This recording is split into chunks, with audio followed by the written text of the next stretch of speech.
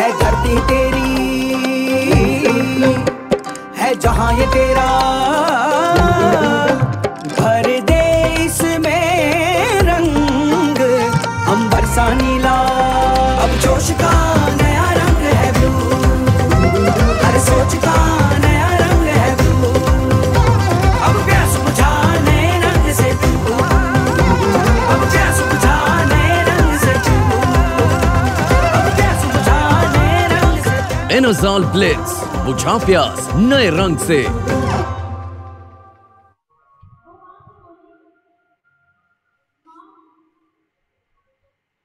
So good evening viewers. On behalf of FDC, I hereby welcome you all to today's our first module addressing on the vascular and metabolic in diabetes. Dear viewers, the rate of diabetes diagnosis is increasing around the world, including in India. And India has the second highest total population in the world if we say about diabetes. Around 5 to 10% have type 1, and almost approximately 90% to 95% have type 2 diabetes mellitus. It is likely that the incidence of type 2 diabetes will rise as a consequence of lifestyle patterns contributing to obesity. Physicians are encountering many of these patients because of the vascular disease are the principal cause of death and disability in people with diabetes. So today we were to take on today's module, which is very essential in today's scenario and for today's updation of diabetic updates. We have our guest speaker Dr. Vivian Fonseca, and the session is moderated by Dr. Sanjay Kalra sir.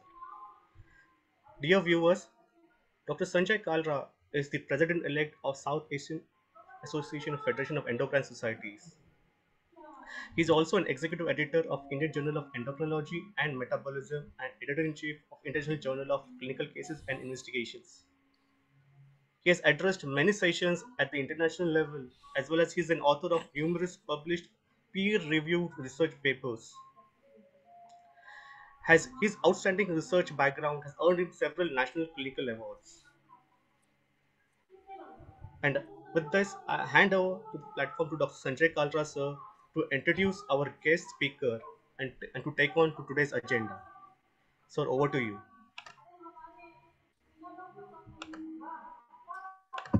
Thank you, Rahul, and good evening, everybody, all of us who are logged in today.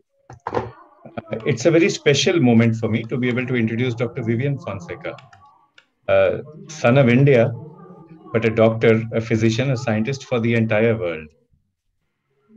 We speak of Indian innovation, Indian pride, and here we are very proud to introduce Dr. Vivian, an Indian son of the soil, who currently serves on the board of directors of the American Association of Clinical Endocrinologists, and also on the board of trustees of the American College of Endocrinology. He's been past president of the ADA Science and Medicine Wing, and he has been editor-in-chief of all the major journals in diabetology. His workplace, his Karam Bhumi, is the University of Tulane, but actually his Karam Bhumi is not limited to that. It extends across the United States and across the entire world. Dr. Vivian is an expert in his field, and why he is treated as the Dronacharya of diabetes, that we learn in the next 1 hour or so when we listen to him speak about diabetes, especially about how to improve cardiovascular health. Dr. Vivian, warm welcome to India. And thank you very much again. Thank you very much, Sanjay. I wish I was there. Yeah. Sorry. We have about 10,000 people logged in listening to you. And their question is, would you tell us about your roots, your medical college, what you did before that, after that, and then how did you finally gravitate towards diabetes? Okay, very good. Let me start with that. I was born in Pune. I grew up in Mumbai, went to school and college there, went back to Pune, to AFMC Pune, finished in 1974, went back to Bombay, worked there, did MD. Then I went to England, did MRCP, and came to the United States in 1992. I got very interested in solving problems and without doing procedures. I'm not a procedure kind of person, though I occasionally do thyroid biopsies. but I got really very fascinated in solving individual people's problems. And every person with diabetes is different, and they have different problems that we need to solve, and take a very holistic approach to it. And I will try to address that in my talk. So I'm really very happy to be here with all of you. I wish I was there in person. I hope that as we get out of COVID, we will be able to meet again with many of our friends and former colleagues. The American Diabetes Association is being held in New Orleans, my hometown, in a few weeks. So it is hybrid. So we are hoping that a lot of people will come in person. If you do, I'm sure we'll meet up over there, and I look forward to it. So thanks for sharing your roots with us, and thanks for telling us why you find diabetes so fascinating. Now, we have 70 million Indian countrymen and women, our countrymen and women who live with diabetes. Each of them is unique. Each of them is different. Dr. Vivian, it is famously said that if you have 4 Indians in a room, you will find 4 political parties, 4 different affiliations, 4 Actually different 5. opinions. Actually 5. Yeah, more than that. So the same is true for our people with diabetes. Each of them has different needs, different wishes, preferences, and each of them has to be handled differently. So when you're managing people with diabetes in your clinic, it's like a painting, it's like a piece of art, like music. So what comes to your mind? What analogies come to your mind when you're able to successfully handle a difficult diabetes case? Do you feel like you're like M.F. Hussain? Do you feel like you're like Lata Mangeshkar? What kind of a feeling do you get inside you when you feel? Yeah, I wish I was even one small percentage of those kind of people that you talk about. But medicine is an art, very much an art, and all of us have to work with the art of medicine every day, but not forget the science. So today I'm going to discuss the science with you of the background of a wide range of therapies that we have. It's actually become very much more confusing than it used to be, because we have to develop a precision approach using a wide range of things. It's not easy. And every patient, you have to try and fit in what they will take. And if you read the guidelines, it's very confusing, because you could end up giving somebody 20 medications and they're not going to take it. It's expensive, it's challenging, it's confusing for them. So we need to have a dialogue with our patients, share the decision with them as to what they want and how they're going to get there using the tools we have. So look at my talk as a holistic toolbox. You have many different options. I'm trying to go and cover it in a very rapid kind of way, but hopefully we'll have some discussion about that and try to develop a precision approach, which we are not there yet. We're actually making very big advances in cancer with precision medicine. You have a genetic abnormality and you choose the right treatment. We haven't got there yet, but I think we have some approaches in the guidelines, which I'm actually not going to do, but maybe at the end of my talk, I will talk briefly about how to choose between these things. So like you rightfully said, there's a lot of chaos, there's a lot of confusion in today's diabetes care scenario in the ecosystem.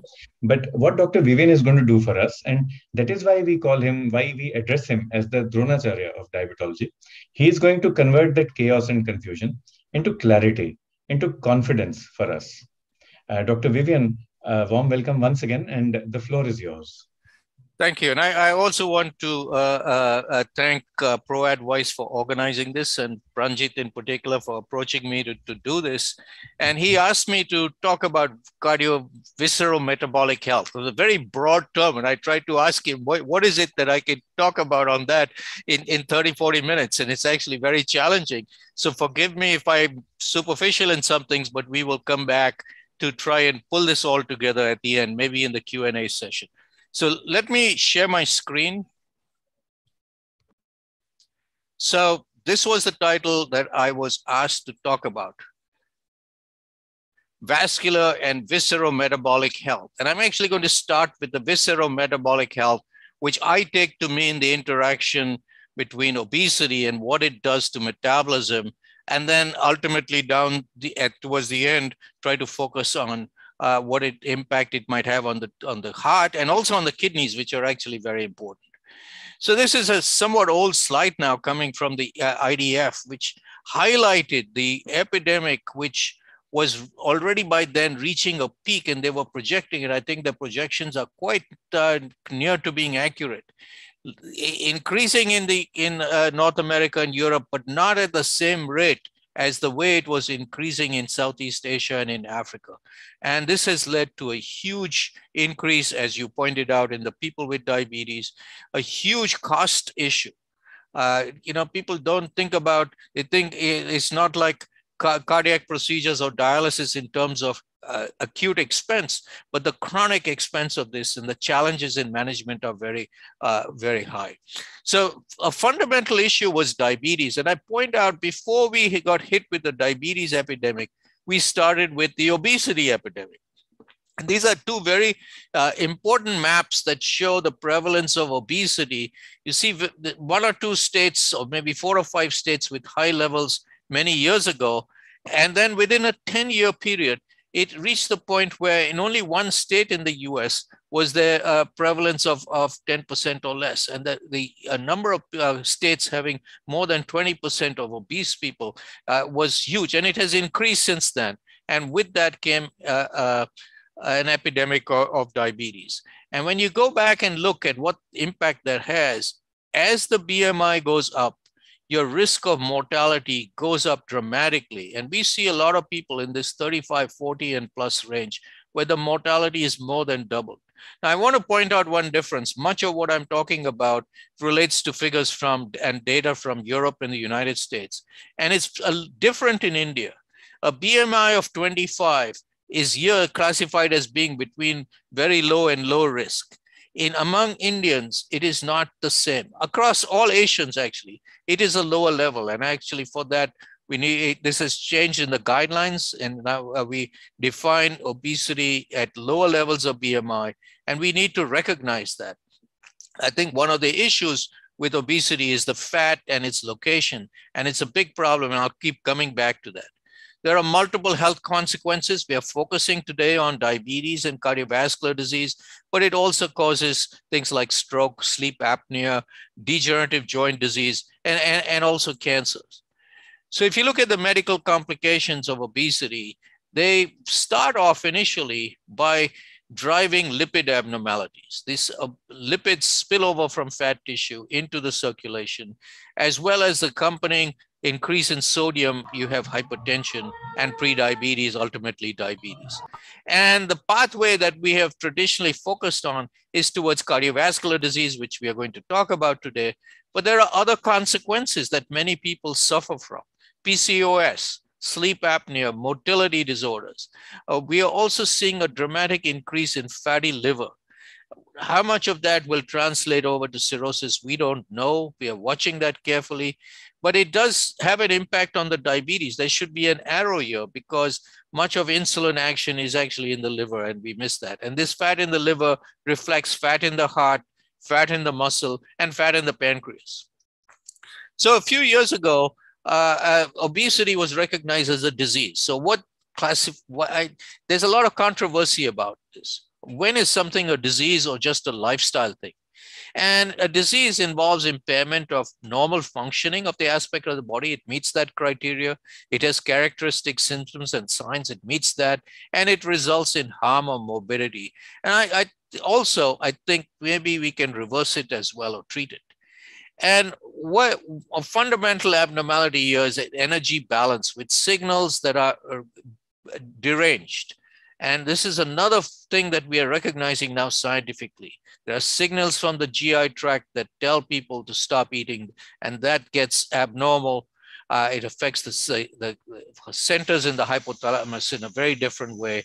Yeah, and the same thing about other signals from fatty tissue and so on that are deranged.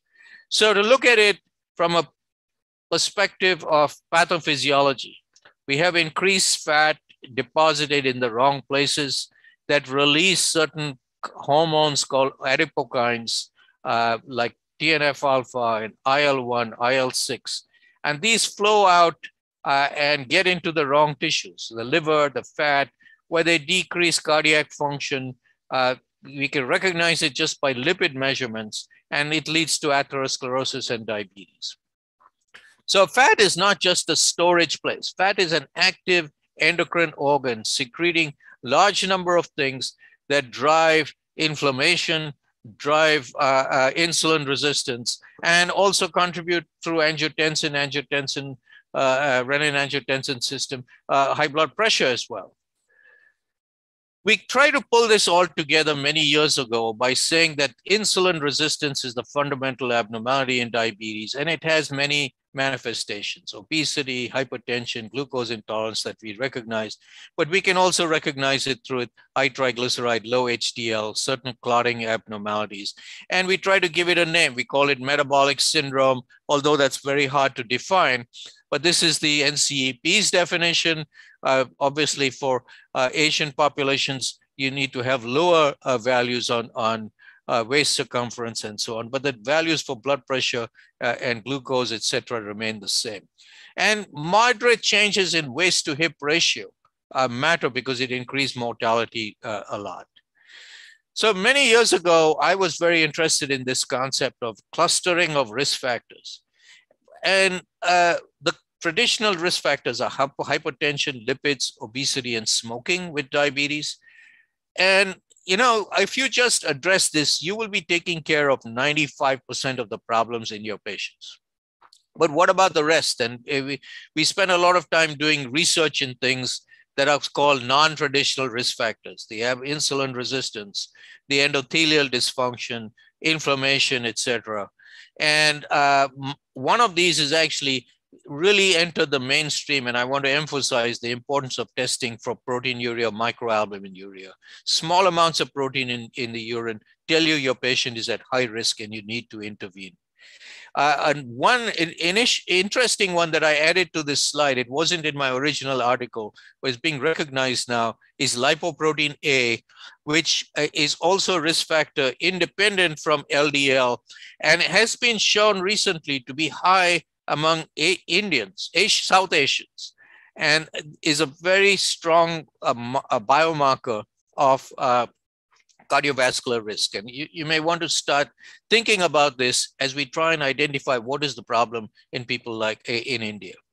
So to get back to the issue of adipose tissue, it sets up inflammation, and you can test that with, I don't recommend testing things like CRP, etc., because in people with diabetes and complications, most people have abnormalities here, but it does end up causing cardiovascular disease through plaque stabilization.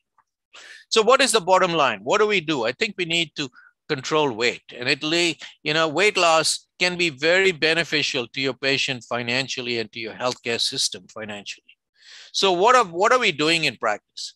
And the problem is we're not doing very well. A lot of people don't actually have their BMI evaluated. We don't diagnose obesity well. We don't counsel our patients, even though they may have risk factors. This is data not long ago from a large survey done in the United States. There are many guidelines that are being presented. The National Heart, Lung, Blood Institute has put out guidelines about, everybody needs advice on behavior and physical activity. We'll get into that. A few people may need pharmacotherapy. And then we use a lot of surgical techniques that I will discuss. At ACE, we took a slightly different approach. We wanted to stage our patients with obesity in a slightly different way. Those who have cardiometabolic disease and those who have biomedical complications. And actually, there's a lot of overlap with both. And we need to take our patients with a BMI over 27 and stage them into high risk, low risk, and medium risk. Taking the low risk, most people will need some lifestyle modifications, but intermediate risk, you can start choosing therapies, and ultimately for very high risk, maybe consider surgical procedures. Another group of people that needs intervention because they're at high cardiometabolic risk is people with pre-diabetes. There are millions of these people out there. They're not getting the intervention they need. And the intervention is not just to prevent diabetes, but also to prevent cardiovascular disease. The glucose keeps going up. They get kidney disease, they get heart disease, and all of them need lifestyle interventions. So what is the treatment? The three things to this stool that I've already mentioned, but we don't actually do that very well. What we need is more than diet, it's behavior modification.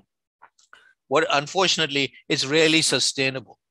There are some drugs that are available, but their efficacy is modest, adherence is low. We have new injectables with GLP-1. Again, adherence is very low. And we have bariatric surgery as an adjunct. So I want you to look at things very holistically in terms of lifestyle change. And this slide is taken from a very recent guideline we have put out on cardiometabolic health that is published in a few months ago in the Journal of Diabetes and Its Complications, of which I'm an editor and I'm an author on this paper. You can look it up and you can download it from the journal for free. So there are many elements to lifestyle therapy. The take-home message is any effort is worthwhile. Give the patient some nutritional advice, modest physical activity, increasing walking a small amount, sleeping better. We often neglect that. Cutting back on alcohol and smoking, and trying to address mental health. All of this together, you see that very nice yoga pose. The patient is sitting in comfortable. This is the fundamental of the treatment that we need. Modest weight loss is what most people need. And for that, you need a calorie deficit. And I want to emphasize just calorie restriction alone, no matter what the micronutrients is. There are many fashionable diets. People want low carb, keto diet.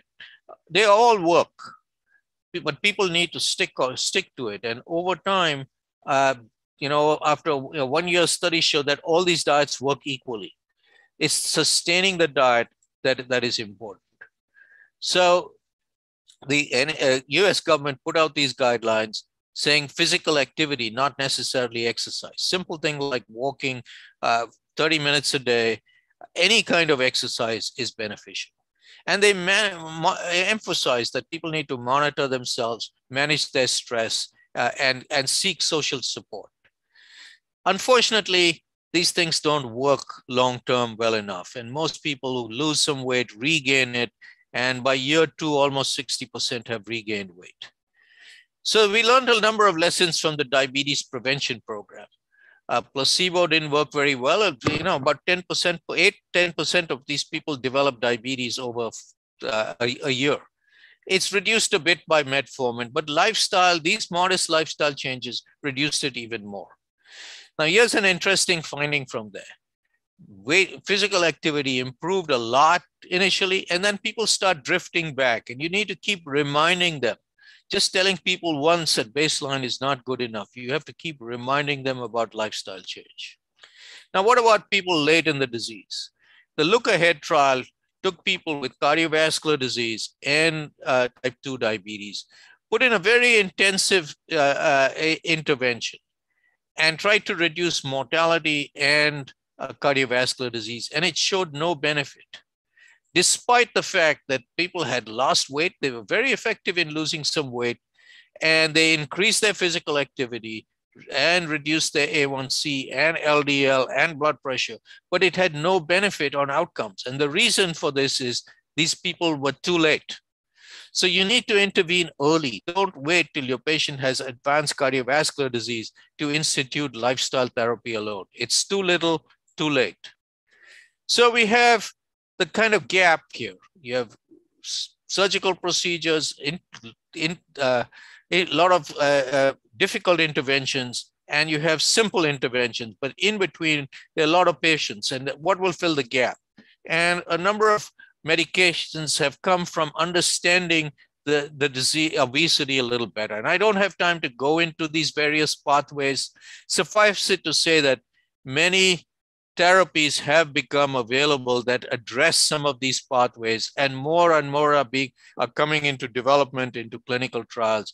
And we will be shifting our focus a little bit from just treating glucose to shifting to going beyond that to try and develop agents that address these many abnormalities that develop obesity. For now, we have some agents, a combination of phentermine, topiramate. Locazepam, unfortunately, had to be withdrawn from the market. We are actually using an addiction medicine, naltrexone, along with bupropion, which is approved for treating obesity. But what's really grabbed a lot of attention is the use of high doses of GLP-1 receptor agonists. And now very soon you'll have a GLP-1 GIP receptor agonist that causes a tremendous degree of weight loss, over like 10-15% body weight loss with very good improvement in all the cardiovascular risk factors. So just to touch on these very briefly, the combination of topiramate and phentermine allows lower doses and helps with weight loss without avoiding some of the side effects that you would see if you use each individual drug in high dose. And it has a good effect on many of the risk factors. The problem is if people stop taking the medication for any reason, they regain weight. And that's the problem with all those drugs. So I won't go and spend more time. Just a little bit about surgery.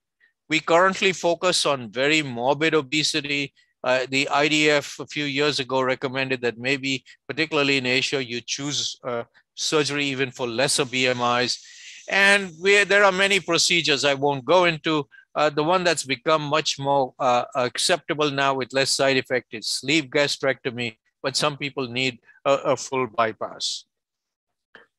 There are many studies showing that in people who you can't control their diabetes, bariatric surgery helps in the outcomes.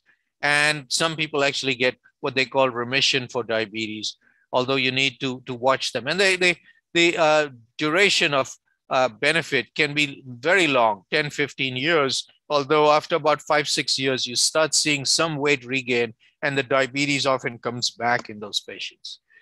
There's anecdotal long-term follow-up showing a reduction in mortality, but there's no randomized controlled trial, unfortunately.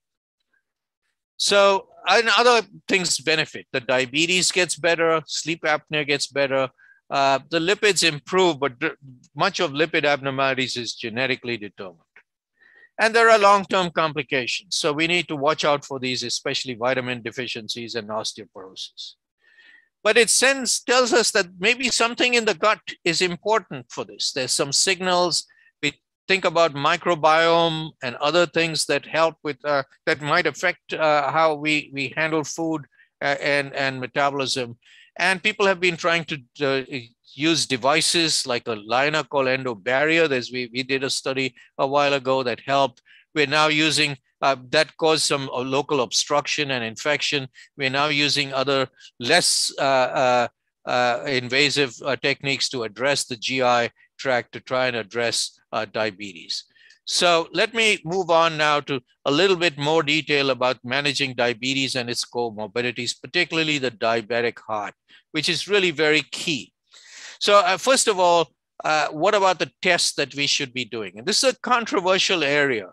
And I want to point out only 2 or 3 that are important. A coronary artery calcium score is now re-emerging as an important test to do in clinical practice, because if it's negative, it tells you your patient is low risk. If it's very high, it tells you high risk, but many patients fall in between, particularly among diabetic patients, but it does tell you a little bit about risk. A few other tests that we do, albuminuria, I pointed out, is important, and retinal imaging for assessing retinopathy is also very good. Other stress tests and things like that we tend not to do because you get too many false positives and false negatives. And people have been trying to do other lipid particles, LP(a) that I mentioned, and a good foot exam to evaluate neuropathy is important. So let me address each of these very quickly. We have recognized that lower is better for lipids, particularly LDL cholesterol. And we've now come up with the classification based on extreme risk of people who are having recurrent events and extreme plus, that is people who have a second event within 2 years. And these people need to have their LDL lowered, certainly below 55, maybe below 40. And it's actually possible to do that today with combination therapy. So a statin is the mainstay. On top of that, you could add in ezetimibe that has a modest reduction. But PCSK9 inhibitors are very, very effective in lowering LDL cholesterol by about 60% and help people get to the goals that we have set for the extreme risk patients. What about triglycerides? Very important marker of fat in the circulation. fat in the wrong places. And for that, statins are not, they reduce risk a little bit, but they don't lower the triglycerides very well. We have been using pioglitazone a little bit. It can help. But recently, there have been some studies with high potency fish oil that really helps in this patient, particularly the Reduce It study showed the benefit of that. Another risk factor that's important is hypertension and managing to get the blood pressure to goal. And the goal that we recommend for most people with diabetes is less than 130/80. Unfortunately, we're not achieving that in most people. One of the issues is, how do we do it? Do we do 24-hour ambulatory blood pressure? That's very challenging to do. But more and more, we're recognizing that assessing blood pressure at home is very useful. And now we're using technology with Bluetooth machines that will tell the doctor what the blood pressure the patient is recording at home on the home machine, and the data sent through the smartphone. A very effective way of managing patients in their own environment, just like we do with self-glucose monitoring and continuous glucose monitoring. The preferred BP lowering agents are clearly ACE inhibitors or ARBs, but diuretics help some people, calcium channel blockers help some people, and occasionally I use spironolactone for people with resistant hypertension because it's very useful, particularly if the renin is low and the aldosterone is elevated. And we keep monitoring and trying to get it as low as possible. What about lowering blood glucose? And we are fortunate here. We have a wide range of therapies. And here it depends on what kind of problem your patient has. If your patient has atherosclerotic problems, they have coronary artery disease or stroke, a GLP-1, or they have obesity, a GLP-1 receptor agonist is probably the drug of choice. And we now have very powerful once-a-week injections. On the other hand, some people have heart failure as a predominant feature. And the data with GLP-1 for that is less good. But the data on with SGLT2 inhibitors is really excellent. So we try to evaluate whether your patient has reduced ejection fraction or preserved ejection fraction, but it really doesn't matter. For people with heart failure, an SGLT2 inhibitor is the treatment of choice independent of blood glucose. And the same with chronic kidney disease. It's established now that SGLT2 inhibitor on the top of RAS blockade is a very effective way of slowing the progression of chronic kidney disease. There is some data with GLP-1 receptor agonists, but it's not that good. For coronary artery disease, there's data on pioglitazone is mixed. It's particularly good for stroke, and we put it up here, but there are some risks that you need to evaluate. So here's the hierarchy. Overall, GLP-1 receptor agonist and SGLT2 inhibitors are very good, very effective at these people with chronic complications of diabetes, but they are expensive. So maybe we should be thinking, what do we do with people who can't afford the expensive therapy and don't have these complications? And for them, metformin remains a very good, appropriate choice. For older people where you're less worried about long-term risk of complications and you want to avoid hypoglycemia, you can still use a DPP-4 inhibitor.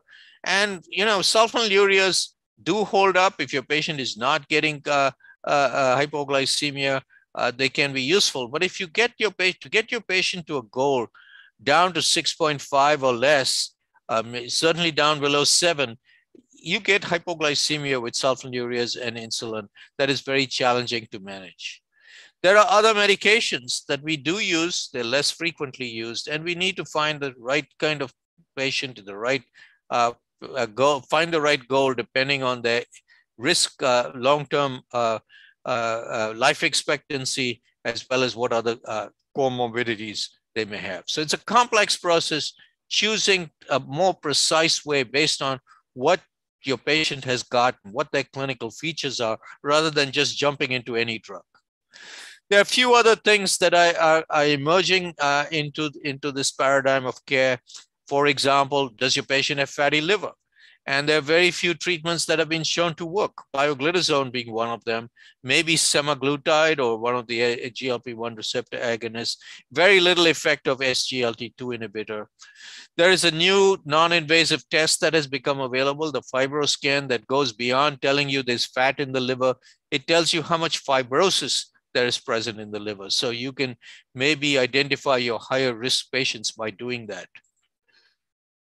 So then you get into the issue of atherosclerosis in a little bit more detail. I mentioned GLP-1 receptor agonists and GLP-1, but that may not be good enough.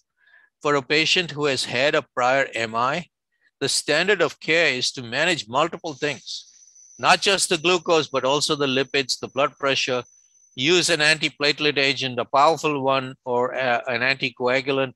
There's very good data with some of the ticagrelor or an anticoagulant in combination with aspirin. The same applies for patients who have had a prior stroke. For people with pre-diabetes who don't have diabetes yet, maybe these other drugs without the diabetes drugs might help. If they have diabetes, it's easier to add in a GLP-1 RA or a SGLT2 inhibitor. We occasionally consider icosapent, which is a fish oil kind of thing. And the same for peripheral vascular disease. Note that we are very cautious with SGLT2 inhibitors, but we tend to use more aggressive lipid lowering with PCSK9 inhibition. What about patients with heart failure? And here, as I pointed out, you can draw the distinction between a reduced or a preserved ejection fraction. SGLT2 inhibitors work very well, but you may also want to consider a combination of valsartan with a neprilysin inhibitor in some people, blocking mineralocorticoid receptor antagonists with spironolactone, and now you have a new one called finerenone. This can be helpful as well. These patients really need a multidisciplinary approach involving a cardiologist. What about chronic kidney disease? Your measurement of albumin-creatinine ratio is critically important. And if your patient has persistent elevation of that or a GFR less than 60, you really need to be targeting that therapy and assessing the cardiac risk, assessing their hypertension and the hypoglycemia. We need to control all of these very effectively, induce the usual lifestyle things that I talked about, but use a RAS blockade, get the blood pressure under control, add in an SGLT2 inhibitor, except that you can't use it when the GFR goes very low, the patient is nearing dialysis. However, there's another one that's become available in the last 1 year, finerenone, which is a non-steroidal mineralocorticoid receptor agonist, a bit different from spironolactone, and that helps as well, and we keep targeting albuminuria.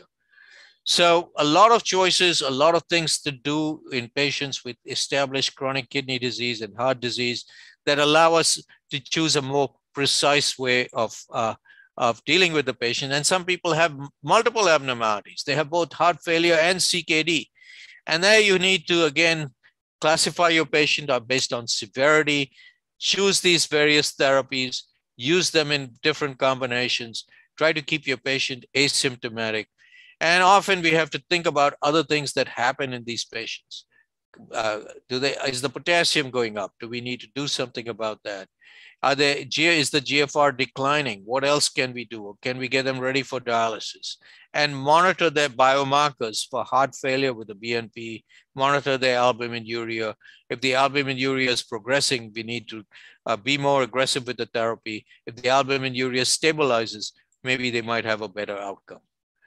And lastly, I want to touch on one important thing, and that is modern technology. We have a lot of technology that we can use in managing this complex disease. There are many validated apps and variables that we are using now. We can monitor things like arrhythmias with an Apple Watch. We're monitoring sleep quality and physical activity, blood pressure, heart rate variability. All this can be tracked remotely by your team in your center and alert patients who have problems. Monitoring blood pressure at home, I already talked about. And another thing that has really transformed how we are managing particularly insulin-treated patients, but maybe even others, is continuous glucose monitoring, looking at patterns, looking at that. We probably could do a full lecture by itself on continuous glucose monitoring and do that. Now, not everyone can afford that. So what do? We do self-monitoring of blood glucose, but doing it randomly, like where most people do, is not very useful. We need to do it in a structured way. Maybe do it 5-6 times on one day a week, so you get a pattern of blood glucose, so you can know when it's high, what time of the day, and change your treatment accordingly. For people on insulin, we use pumps. Even for some people with type 2, particularly if it's linked up with the continuous glucose monitor. And recently come on the market are what are called smart pens, where you add on a cap on top of the pen, and it integrates through Bluetooth with via your phone with your remote patient monitoring. It tells you when a patient has taken their insulin, how much they have taken, what the glucose was at that time, linked to their CGM. And it's really transforming how we do insulin therapy without a pump. And it's really very interesting use of technology that's driving care. So I think I will stop and take questions. I'm sure Sanjay has received a lot through the chat box, and we can have a full discussion about this. Thank you. Thank you, Dr. Vivian. That was a great exposition. And you've actually tried to cover the entire body, all the organ systems of the body in half an hour. There is this quote by Rabindranath Tagore, our national poet. And what he says is that the beauty of a flower is lost if you pluck all its petals. What you've done to us today, you've presented such a beautiful, such an exquisite flower.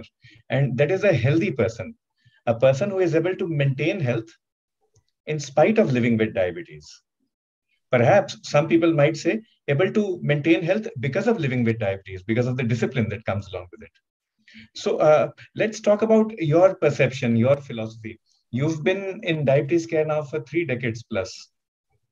Is the person who lives with diabetes in the year 2022 actually able to maintain herself or himself as a healthy flower, as a beautiful flower? You know, many people do. There are some people I've been following for 20 years who take very good care of themselves. One of the things that I'm trying to do in our care now is actually electronically classify patients. So when we open up the medical record, I can see a yellow, red, or green. Green is for the good patients who don't actually need my care. They need a pat on their back and say, you're doing a great job. You're a role model for everybody else. I want to focus on the patients who get red. They are got things that are not under control. They need more intervention. They need more time because time is limited for all of us. I would rather share my 24 hours of the day in a way that people who need more attention get more attention than the people who need less attention. And try to focus on what we can address. And it may not be possible to address everything in one visit. You may need to say, I will deal with this one thing today and deal with the rest later. And, you know, together with what is called shared decision-making with the patient, choose the one that the patient is willing to do. I think the biggest mistake we make is now with so many therapies, we just write a prescription and send the patient away and he doesn't want to take it. He's not going to take it. You're right. So this actually reinforces something that we experience in India day in and day out. Whatever you are writing, that may be accurate according to the book, according to the guidelines. But is it appropriate for a particular patient? Now, that is a separate matter. And how will you find out? You will find out only if you speak with the patient, if you converse with the patient, if you listen to her. If you listen to her, then you might get more insight as to what is appropriate for her. Sir, we have lots and lots of questions for you. You will be reminded of your MD medicine examination.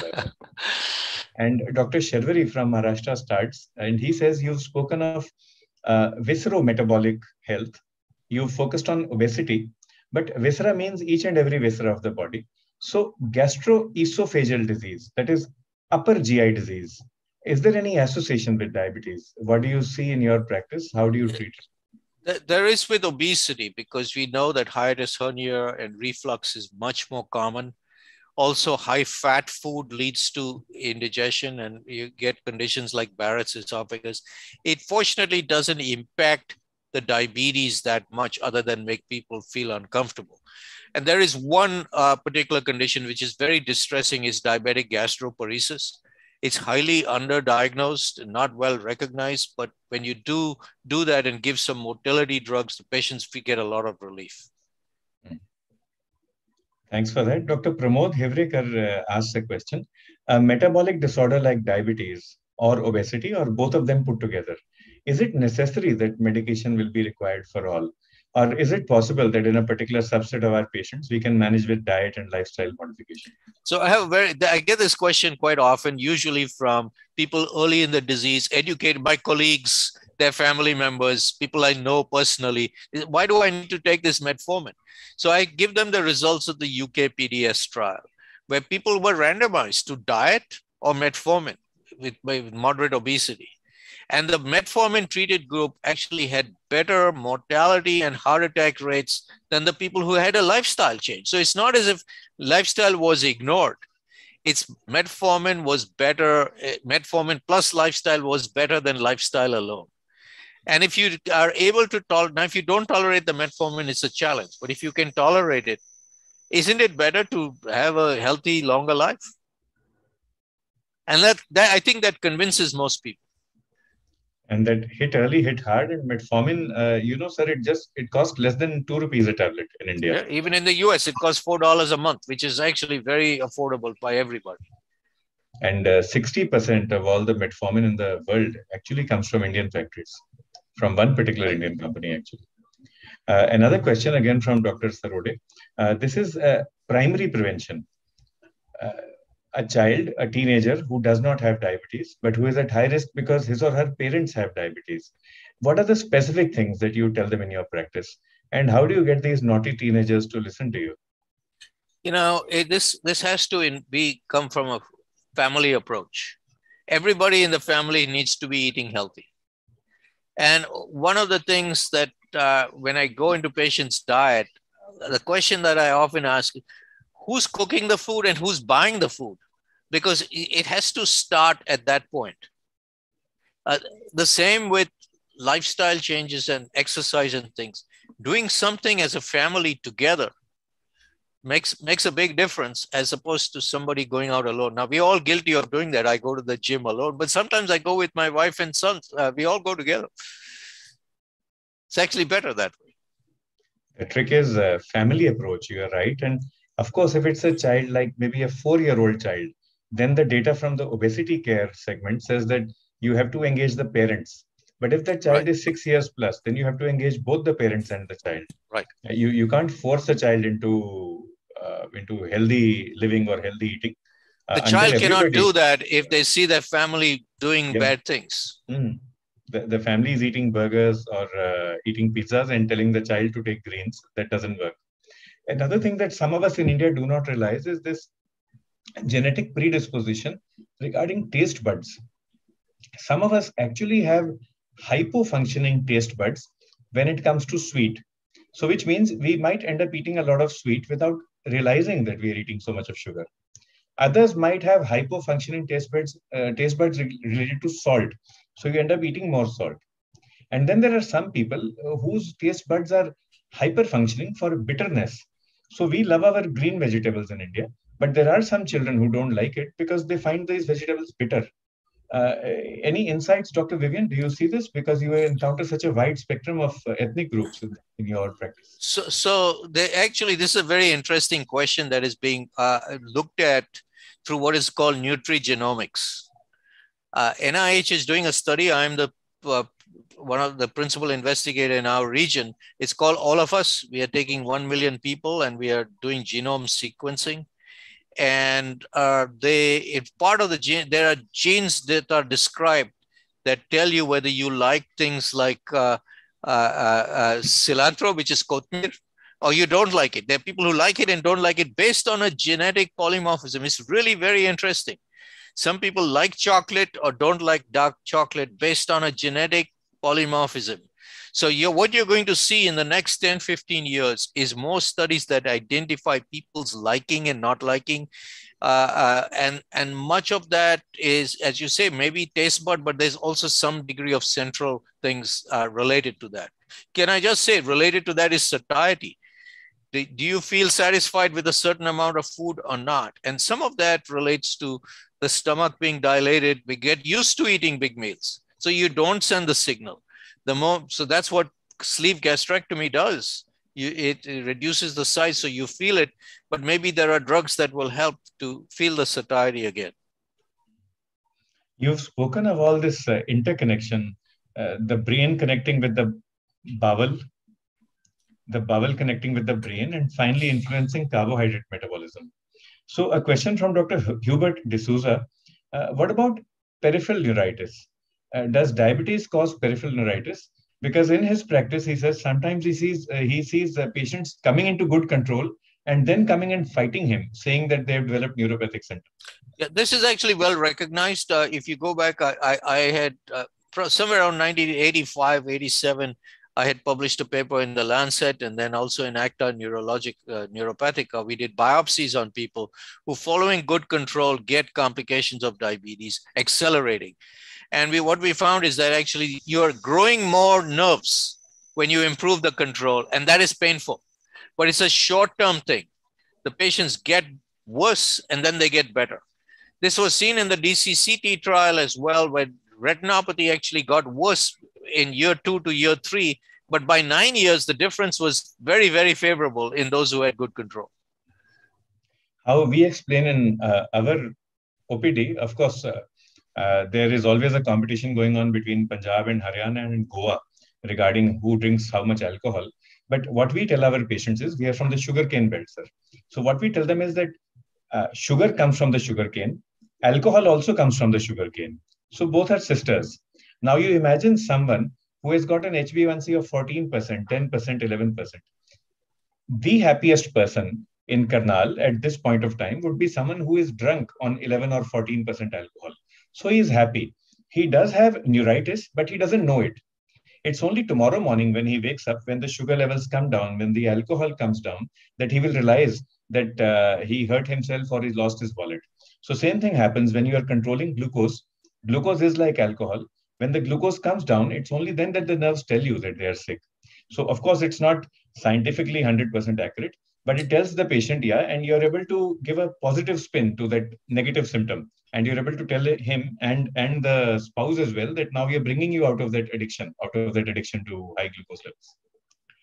So one insightful question coming from Dr. Jagdish Ramchandani, and Dr. Ramchandani has a query. Our target is treating blood glucose because that's what the targets are in diabetes. Does it mean that if I keep my patient's glucose in target within range, I will automatically achieve all vascular targets? You will achieve the targets for preventing microvascular disease. So if you have a near normal glycemia, you will have less risk of getting retinopathy, neuropathy, and nephropathy. However, cardiovascular disease is much more broader, has many other factors that are contributing to it, not glucose alone. So there you need to control blood pressure and lipids as well. That's a good answer, sir, and thanks for that. So a multifactorial approach. Now, lots of questions coming in on public health and biochemistry. Dr. Basav Raj from Karnataka says, adulterated food is a big public health issue in India. Do you feel that that is contributing to the epidemic of metabolic diseases? It's very hard to answer that question because there is no data. I think that the chances of that are probably very small. You cannot adulterate it for the extent of diabetes is so much. And it seems unlikely to me that adulterated food is going to cause obesity. You might get more GI malabsorption and problems like that. So I really don't think that is an issure. You might get an individual toxin. We know that there are some pancreatic toxins many years ago from All India Institute, there were studies on cassava. Professor Ahuja and Bajaj had pointed out you get fibrocalcific diabetes in some people, but those are actually quite rare. Pancreatic diabetes is actually quite common here, sir, if you look for it. It's just that we don't publish our data. But So what I would those, suggest is if you, yeah, yeah, carry on, sir. no, those, you must look for that because the treatment is somewhat different. Yeah.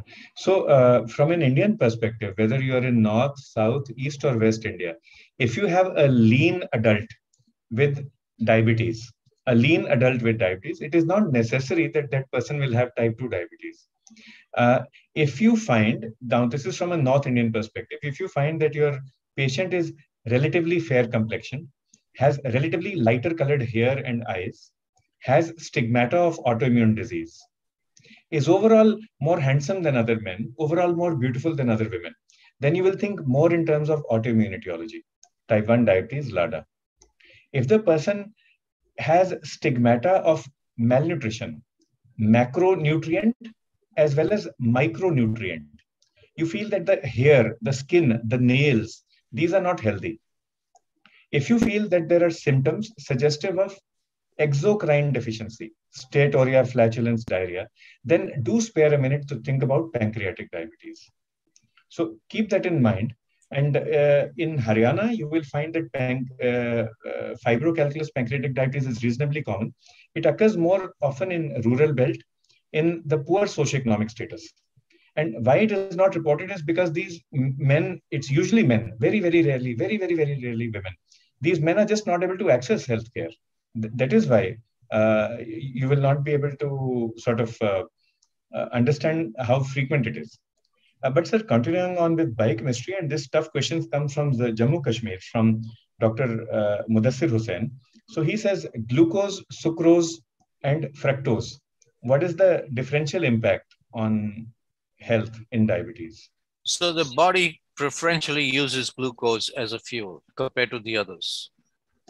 We have a problem, it's particularly in the United States, but it may well be prevalent, increasing across the world. There's a lot of use of sucrose changes into glucose very easily. Fructose is a problem, particularly when you get, depends where it is derived from. So high fructose corn syrup is much cheaper than regular sugar, sucrose-based sugar. And so it is used very widely in processed food, in Coca-Cola, other drinks like that. So that can be potentially a problem because we know from animal studies that if you give high fructose corn syrup, you get more insulin resistance. Very hard to prove in humans. And if you're taking whole fruits, now that is different. You'll be eating them slowly and the glycemic load is not going to be too much. The glycemic index, of course, will vary from fruit to fruit. But if you're taking that as a juice, that is highly concentrated, especially if the juice is coming in a Tetra Pak, that will contain a lot of corn syrup. That's correct. Yeah. Sir, your opinion on excessive intake of these packed fruit juices on triglycerides, on the pancreas, on the liver, what kind of patients do you encounter in your practice? So I tell patients a very simple thing. Fruit juice is very effective to treat hypoglycemia. How can you give it to people with diabetes? It's going to go up. Have the fruit. You know, a simple thing. People like orange juice for breakfast. One glass of orange juice comes from 6 oranges. Nobody will sit and eat 6 oranges, but they will readily drink a glass of orange juice. So if they think about it in that context, they hopefully will decrease their intake. Juice is something we should avoid. And that brings us to another question. This is from Dr. S.N. Rai and also Dr. M.P. Beniwal from Uttar Pradesh and Rajasthan. They are asking you if you see heat exhaustion in New Orleans. Do you encounter heat exhaustion, heat stroke? We don't, because you know, we do see occasionally, but we don't see that much because air-conditioned places are so widely and freely available. It may have been seen in the past around here, but because it does get very hot and people get dehydrated. We see it sometimes in people who run marathons and play, you know, a sport like tennis. They don't drink enough appropriate juices. Some of them will drink only water and they get hyponatremic. They need to have a new electrolyte solution for a balance. And some of them, like we recommend Gatorade quite often, has a lot of sugar. So it's a problem for people with diabetes. So in India, actually, heat exhaustion is a major issue. And now heat exhaustion, heat stroke, of course, means that you've come in unconscious. But heat exhaustion also doesn't have to be diagnosed only after you've become unconscious. One can diagnose it earlier. So it is very common in India.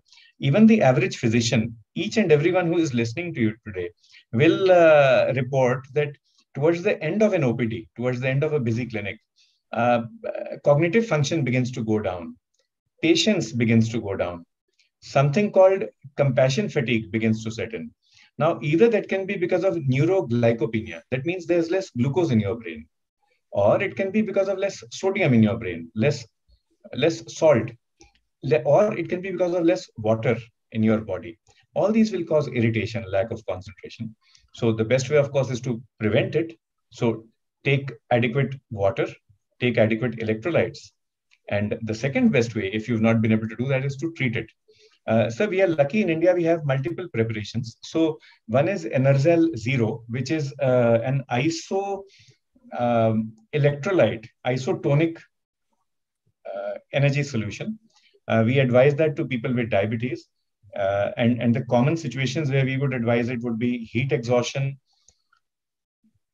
pre-exercise drinking or pre-workout drinking, and then post-workout drinking. This is for people with diabetes whose glucose is well managed. We have another drink, and we saw the video in the morning, just an hour ago. That is Enerzel Blitz, blue color. Now, blue is beautiful because blue is the color of diabetes as well. The International Diabetes Federation has chosen blue as its logo. And Enerzel Blitz contains 1/3 the calories that Coca-Cola or Limca contain. So just 1/3 the calories. So that is also okay if your patient's glucose levels are maybe on the lower side or the lower side of normal. And of course, if glucose levels are very low, one has hypoglycemia, then a good preparation that we have is Enerzel, which contains adequate amount of calories. Sir, even more questions coming up for you. Our audience is not done with you yet. And a question coming from Dr. Pradeep Talwarkar. Now, this is a tough question. He says, sir, we are aware of the concept of glycemic memory. In India, we use the term glycemic karma or karam, or metabolic karma or karam, to explain what had happened in the past, what impact it has on the present. And we also use the concept of metabolic karma to motivate our patients to follow good karma or good advice today so that they can influence their future in a healthy manner. But his question is there proof for bad lipid memory? Speaking only about lipids, because he says, I've seen a lot of type 2 diabetes patients in their 50s and 60s with advanced macrovascular disease, polyvascular disease, even though their LDL has been quite low. Why is it that these people have developed macrovascular, polyvascular disease in spite of a good LDL? So that's a very good question. I think you need to recognize that LDL explains only about half the cardiovascular disease. So a large number of MIs occur in people with a normal LDL level. So, and again, it brings up the question, what is a normal LDL? You can bring down an LDL down to hardly anything, almost zero with a PCSK9 inhibitor without any problem. So what is the role of LDL in the circulation? It's somewhat problematic. This concept of memory has been quite widely accepted. There's something to it.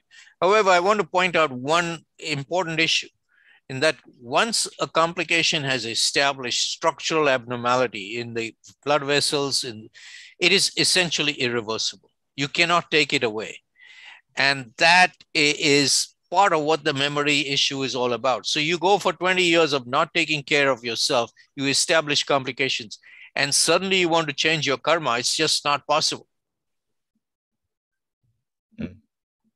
So some things are modifiable, others are not, and others might be in the middle. Too late. If it's too late. You look at the example of the look ahead study. You took people very late and you improved everything, but they did not have a benefit on the hard endpoints. Dr. Swapnil has a question related to look ahead. Let's take this question in two parts. His first question is diet versus exercise. Of course, both are important, but what is their relative importance when we are managing someone with diabetes and or obesity? So that's a very good question. It is almost impossible to lose weight with exercise alone. I think I immediately, people say, I'm not losing weight, I go to the gym every day now. You will not. It is impossible for you to develop enough of a calorie deficit just by exercise. You'll have to exercise so much that the average person cannot do it. So you do need the diet. Diet is very, very important in terms of weight loss. Exercise has a tremendous benefit in terms of insulin sensitivity and improving glucose control. So that depends on what you want. So, Dr. Swapnil, for weight loss, diet would be better. Of course, both are important.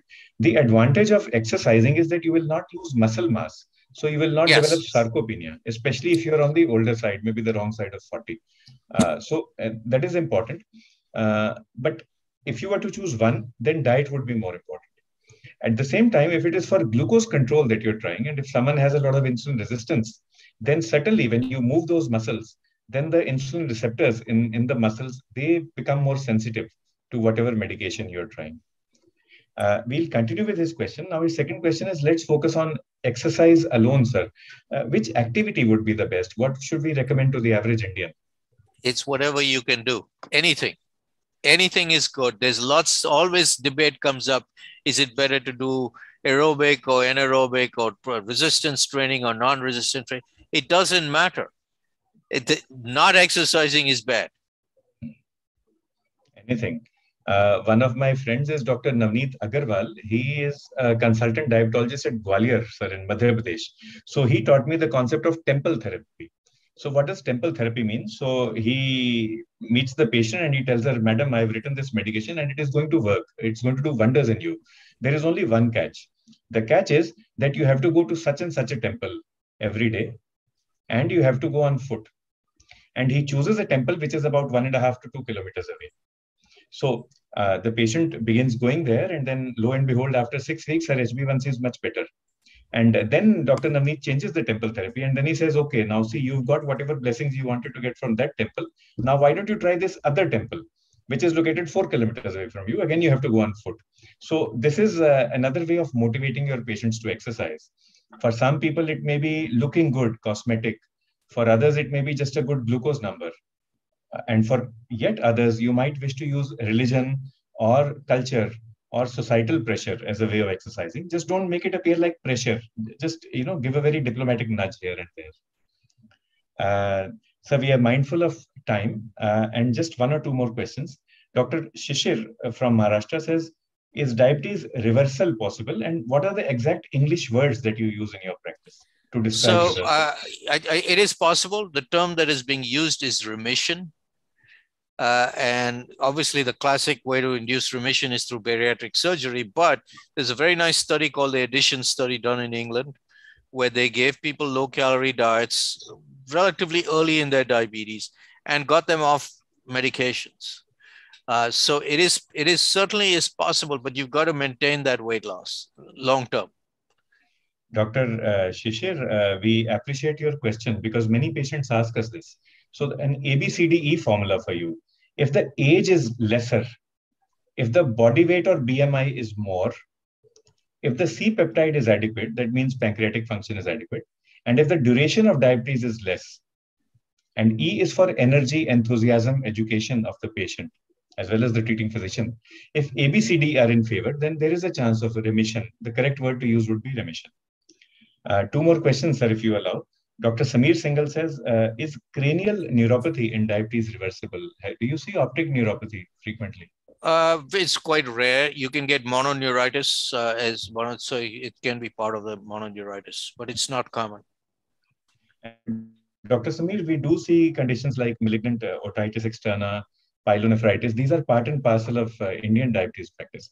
Actually, as an Indian physician, Dr. Singhal is from UP. We have to handle two hats, wear two turbans at the same time, acute care and chronic care. Actually, that is why sometimes it becomes more challenging for us. The same person is handling both at the same time in the same patient.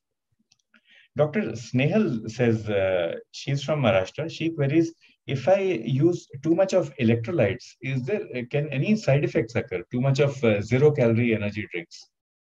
So the only potential risk is in people with kidney disease. They might get hyperkalemia, but otherwise it's not an issue.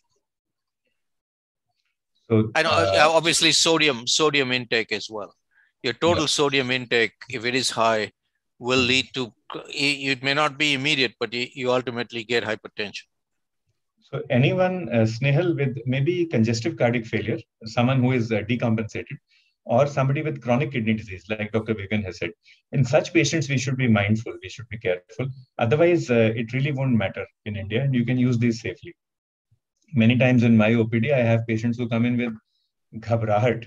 Now it's very difficult to diagnose ghabrahat. Or in Kannada, they will say susti. So a feeling of uneasiness, a feeling of anergy, A-N-E-R-G-Y, feeling of lack of well-being. You really don't know how to diagnose it. Now, should I investigate? Should I refer the patient? So sometimes what I do is I tell them to sit for 15, 20 minutes in the OPD, take a bottle of Enerzal or Enerzal Blitz, 200 ml, and ask them how they are feeling after some time. If they're feeling better, usually it is something temporary and they've taken care of it themselves. If they are worse, if their chest pain is worse, their discomfort is worse, then we go ahead and investigate. Sir, we've had a great time with you today. A question from all the audience. How has your day been so far with us, with the Indian audience? My day just very, very good. I enjoyed it. My day is just starting. I need to go into the hospital now and see somebody. It's morning here, but I'm been very pleased to be with all of you today and look forward to further interaction. We'd like to thank you, sir. And you've actually proven why you are known as the Dronacharya of diabetes across the world. Dr. Basu, please. So, sir, I think we have had a wonderful session and a day with Dr. Vivian Fonseca, interviewed by Dr. Sanjay Kalra. And that's the beginning of our Diabetes Essential 52 weeks with Dr. Sanjay Kalra. And we thank Dr. Vivian Fonseca for giving his time and a wonderful lecture. We also would like to have him in coming sessions because in a year we bring 3 external faculties from the Western world to give what's happening in their world so that we also are connected with the more number of physicians and diabetologists and general physicians who are treating almost 10 crores of diabetic people in India. So, sir, with this, we end our session today. And every Sunday at 9 p.m., we will see most of our colleagues joining with Dr. Sanjay Kalra. Have a good day and thank you, sir. Thank you. Very good. Bye-bye. Bye.